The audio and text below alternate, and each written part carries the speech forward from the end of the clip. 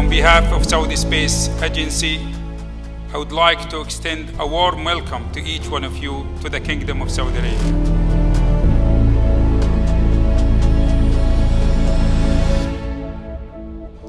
It is an honor to have such experts, scientists, policymakers, and stakeholders from across the globe from more than 50 countries.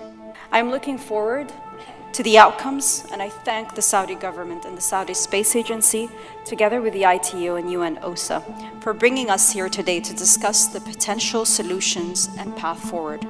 At this really important moment for this industry, and I think at this really important moment in history.